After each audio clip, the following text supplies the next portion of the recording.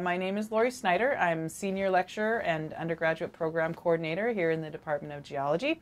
I've been in Eau Claire since 1994 and have been teaching this course for most of that time. It's Geology 201, our geology of our national parks and monuments. So the course is kind of a melding between looking at geological features. Specifically, what we do is we look at landforms in the national parks. We talk about how they were formed. We look at their any environmental issues that are surrounding them. We look at their cultural significance. And then we talk about how we manage those lands. So it ties together the features that we see, spectacular features which are preserved in the national parks, and then discussion about managing those lands. Who gets to decide what's going to be a national park? Why were these national parks created? When were they created? What are some of the management issues? What are the things that you can do there? The course is set up so that there is a 3-week introductory section where we look at a couple of major geological processes like plate tectonics and geologic time.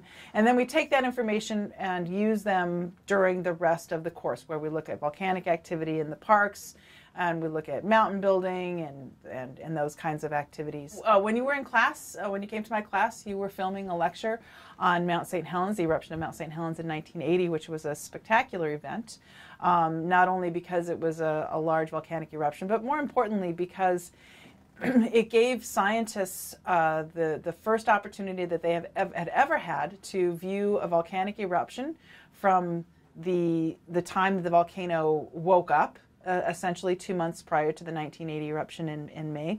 And through the eruptive activity to see how it acted, monitor it very well, and then through a large eruption and monitoring after. And the information that the scientists gathered from that allow them to do much more precise volcanic hazards assessment. So, for example, the Mount Pinatubo eruption, which happened about 11 years after Mount St. Helens, they were very successful in predicting that, in part because of the information received from Mount St. Helens. So we look at that major eruption, talk about the geologic processes, the lahars, the pyroclastic flows, that types of thing. And then also look at the management.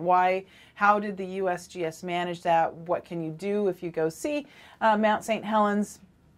And those kinds of things. So again, that fits really well into the objectives, which is to meld the spectacular geologic landforms within our national parks to how we manage those national parks. What I'd really like for students to take away from this course is an excitement to go out and visit these parks. They really are quite unique geological areas. There are a lot of really fun hikes and camping opportunities and other opportunities in these parks. And I kind of hope to give them a little bit of the flavor of going to these places, and also to take them in a little bit differently than most people who didn't know anything about the geology would. So just having an interest in maybe how these landforms were created will allow them to have a more fulfilling visit to the national parks. And so that's really what I want people to walk away from this class with.